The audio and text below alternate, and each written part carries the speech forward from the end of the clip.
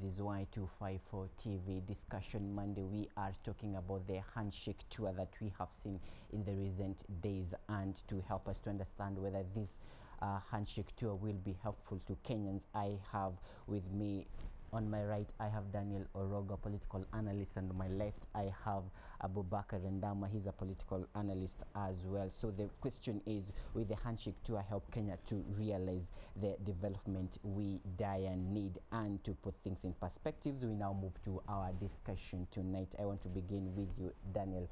What do you make of the Handshake Tour?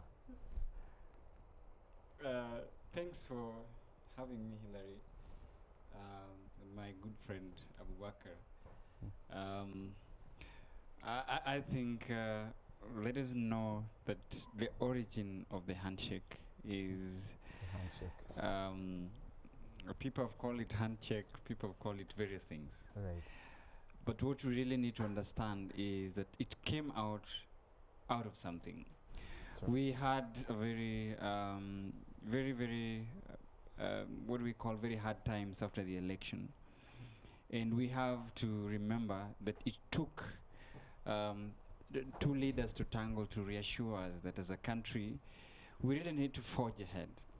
Forget about really what really differentiates us as ethnic communities and unite. It's not like we forgot what happened. But let us also remember that the Handshake Initiative set forth what is called the Building Bridges Initiative, right, or the Building Bridges Task Force, that I have got a very 9-point agenda to pursue through. Right. So let's not only always think about what we saw was two people shaking hands. What we really need to think is it sustainable throughout? Is it, or is it that when we are headed, we're just about to go on an election, we forget that we have a handshake and go back to an election?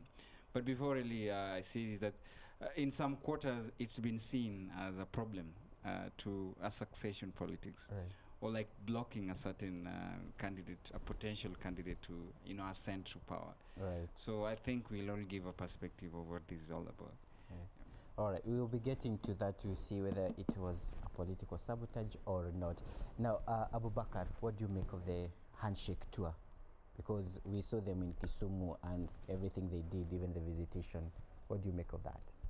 Thank you very much, Hillary, for also having me here with my good friend Daniel. I'm very much grateful. I think March 9th was the most historic day Kenya has ever had in terms of cohesion and integration.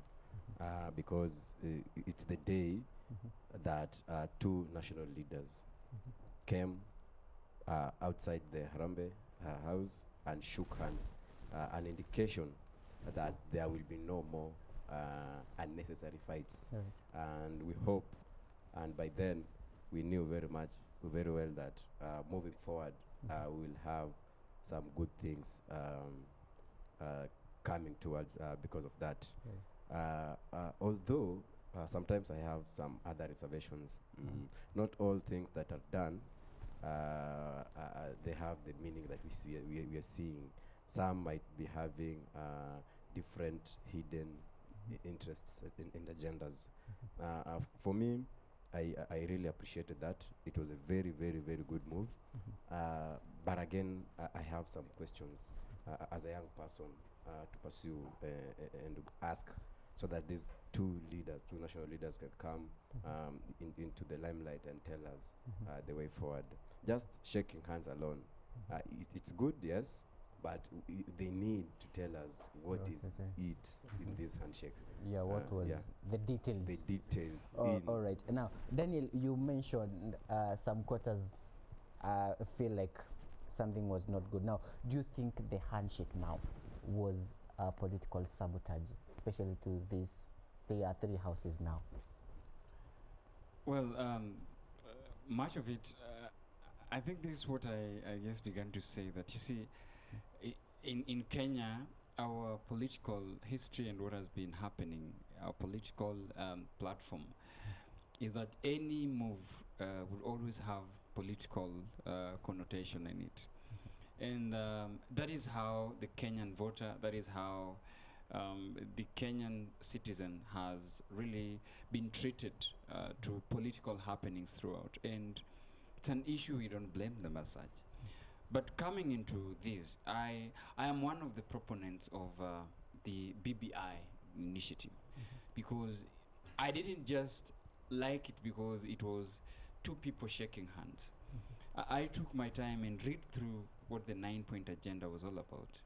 And you realize that, you know, one of the things was what the President and Honorable Right Prime Minister are trying to do is to unite the country, ensure that there is inclusivity, ensure that there is rights as well as responsibility, ensure that corruption is dealt with, and ensure that there is an end of political violence. Right. So you see, in all these, the agenda that we talked about, it's people can be mischievous about what it's all about. It's simply because the persona of the former Prime Minister begs a question where he is still energetic enough to have another run, another chance for 2022. We all know that right now the President or the Jubilee side has not been coming forth to reassure the Deputy President that our 2013 agreement is still impact, even though we know it's still impact because agreements until the other election, until that happens. But of course, I agree with what my friend Abubakar is saying, that is, you know, the readers from both Kenyan and the side of the Deputy President has to question. Now that you're bringing the former Prime Minister in question, could you reassure our followers that you're still going to support, even with the coming of Handshake? But again, Hillary, Handshake needs to be devolved. You understand? Today, we're just reading what is happening in Narok. If we are asking the leaders in the border to devolve Handshake, that could not have happened. Kisumu Nandi border, if we are asking the two governors to reach out to one another, member of parliament, to shake hands. So it's an issue that Kenyans really needs to take and run away with, ensure that it's going on throughout. Very well, very well. Now, you said it's good for them to tell us what the handshake was all about. Now, we saw the Jamhuri Day being celebrated in Kisumu.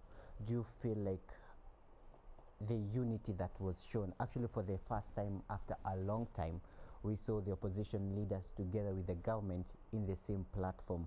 Now, do you think the people from the Lake region benefited as much? I started by admitting that handshake was something very good for the sake of the unity and cohesion of this country. That one is a fact. However, we have the key players, especially the young people. They're talking about these 9 pillars. In it, there is there's one pillar that talks about the ending animosity and violences during elections. Who are these people that are involved in these electoral practices? For example, in terms of violence itself, it's the young people. And Hillary, as we speak, that committee that is being spearheaded by Yusuf Haji and Paul Mwangi, plus Amos Wako, those are just 3 of the members that I've mentioned that are sitting in that committee. Mind you, they are not youths. They are not youths. And the most people that are being subjected, or the ones that are being always being subjected to violences, are the young people. So we are talking about the handshake, this handshake that is being cohesion. With this cohesion, who is the key player? Who is playing the biggest role in it? So as for me, I would be very much comfortable when I see some of our young people sitting in that committee so that they can recommend the issues and commend the issues of young people within Kenya. If I could ask, Secondly, we have been told about ending corruption within the same pillar. These are just few pillars I'm talking about. This 9th March, the handshake happened after the budget. That it was already out. So I'm wondering, And I'm yet to ask, where are the funds coming from to fund this initiative? It's a very good initiative, yes, we haven't refused. But where are we getting the funds to fund this initiative? That means there is some resources somewhere from a certain department that is being channeled again toward this initiative, and services in that docket or that sector, they are not being rendered. So again, we're talking about ending corruption, and we are not being told where as this money coming from, the one that is behind this initiative. It's a very nice initiative, but we need to be told these nitty-gritty things so that we can now be very comfortable with all these things. Lastly, about the political part of it, the deputy president team, even he came and said he is supporting the handshake. It's only a fool who cannot support that, because it has brought our economy back on course. I'm not seeing any quarter that it should be worried about this thing. But again, there are some people that are using this initiative to score political agendas. So again, we also need to be told, in terms of setting political agendas, how is it that this initiative is correlated with it? We want, if anything to go by, we need to deter this thing completely away from politics, because at the end of the day, these are two political leaders that they've decided to share their ambition and come together. So if there is something to go by, they are supposed to be very independent as leaders and not as politicians. So the matter of one quarter thinking that the handshake is going to maybe to bring a bad image on their side, it's not supposed to be that. And also the initiators of the handshake itself, they need to come out very clear. Someone should not come out and say that this initiative will spearhead referendum. And you know, when we talk about referendum, some quarters will, you understand? So we need to be very clear on these issues. All right, I see, Orogo, you have something you want to say, but before you respond to that, because actually we're running out of time, why do you think the youths are more prone to be used in terms of elections, and why do you think they are most used when it comes to causing trouble? The youth have lost hope in this country. A lot of appointments are not given to them. We are only being used during campaigns, and we've been reduced to that state that time here to campaign. Some of the leaders say that we are ignorant. They really are ignorant, of which I don't subscribe to that, because we are the most hardworking people we've ever had. Unemployment is making us feel unemployment is the key thing that is making us being used each and every time. So once even these initiatives like this one come, and young people are given opportunities to get employment in these initiatives, it will be, at least we will be better off than where we were during the last time. So generally, it's the politicians or the leaders of this country that has reduced the young people to be beggars and jobless, so that they can be using them during the campaigns. So basically, our systems are failing us. Our systems are failing us. And when we start talking about these things, somebody will start calling us names. Like the other time, the youth of this country, they were called thieves. That they eat wherever they go, they eat the and that's where the position was given to someone older. It was very much it was very much unfortunate. Okay, we're running out of time, but I want you to respond to his sentiments as we finish. Well, I agree with most of the issues that have been brought by Abubakar. Fast forward, young people should not sit, cry foul, and wait. This is one thing we really need to tell ourselves always and always. The opportunities that we see being grabbed away by the old guard are equal opportunities that we can fight for and get. And I think the only way we miss this is simply because there is no level playing ground for us as young people. And I think we also, and I said this some times ago, we don't just have to wait that we will be given. Young people are so innovative, and we have tyranny of numbers. We are so many in this country.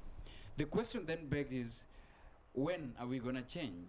when are we going to decide that to change? But the thing is, do we appreciate content? 1969, there were young people. Who were they? Mwai Kibaki, Tom Mboya, and the rest. But look at what they did. We are still using their session on paper number 10 until now. So it means that the young people at that generation had got content to do. But as well, the Building Bridges initiative, and I really agree, that is the only component I am critical about BBI. The fact that young people were not given an equal appointment to that committee means that issues that are affecting young people, and they are always at the center of political violence, either as perpetrators or as victims. So I think it's important moving forward, instead of the Third Way Alliance filing a petition to do away with BBI on the component that is not constitutional, in the component that is not really there is a decision by two people, I think I would have comfortably joined that petition when they said young people were not included in the platform. Then we would, as young people, we'd be very critical about BBI. But let us also forget that, you see, the initiators of Handshake were two people. Abu Bakr. There were two people. That was the current president and the former prime minister. So they have already come out and say, we are popularizing the Handshake initiative by having a tour. And I would like also to really criticize the proponents who are always throwing tantrums at the deputy president. I think that is not in good vein, because we need the deputy president as well to unite the country. But if we are seeing this as a way of trying to, to chokoza politically and say, your 2022 is on a dream, I think that is not in good faith. Yes. Now, I want us to finish by answering this question. Do you think Abu Bakr, the tour, will help Kenya realize its development? I don't think so, because of the structures that are in place. As we speak, in Kisumu the other day, they just went, launched a school, then they came back. How did the Kisumu residents at large benefited from it? When they are going to Kajiado, what are they doing for the economic empowerment? Because what we need now, in Kenya, we've always had peace. We have peace even now. So there is no way you can tell me now it has any development achievement so far. Almost 10 months down the line, it has not achieved anything. I want to challenge whoever sits in that committee that let them think of something that will be of economic beneficial to the person down there at the grassroots. As we speak now, most of the people doesn't even know that committee exists. It's only few elites, few youth leaders who know the BBI and everything. But most of people, when you go down there, what they only know the handshake and that's it. So they don't know the nitty-gritties, the insights of the handshake. All right. So it hasn't. All right. Orogo, as we finish, do you think we will see the achievement or the development that we need? We have started seeing the achievement. And one of the achievements that we have seen is that there is this tranquility in the country, which is much needed for economical development, like Abu Bakr has just mentioned. I plead with Kenyans, I always plead with Kenyans that, you see, for the first time, can we give this committee a room? It has a spell to work for it to do, that it should be handing a report by May 2013. So that means that a lot needs to be done, and the only skeptical, and please, the leaders that are in this initiative, really, the only skeptics I have is sustainability. But if it is rolled, if it's rolled through, it is important that we give it a chance, and it will probably see things like universal healthcare could have been launched in Nairobi in KICC, but as we launch it in Isiolo, the other area, there is much to come with the initiative. Very well. Many thanks, gentlemen, for coming and sharing your sentiments in regards to our topic of discussion tonight. They have been my guest, Daniel Orogo, political analyst, and Abubakar Andama, a political analyst. Coming up next is Y Mashariki, and I see DJ TSK is very much ready. DJ TSK niaje? Habari ya leo? Leo kona nani? Leo guest. Kona Scooby the Legend. Okay. Usijali, si mbaya kwenda home at times. Yeah, Danezo is a videographer. What do you expect from the show tonight? Kama kawaida tu, like I'm expecting to kutana. All right, salimia Relbis ukimpata. Many thanks for keeping us company back home. My name is Dereva Hillary. See you on Friday. Enjoy your evening.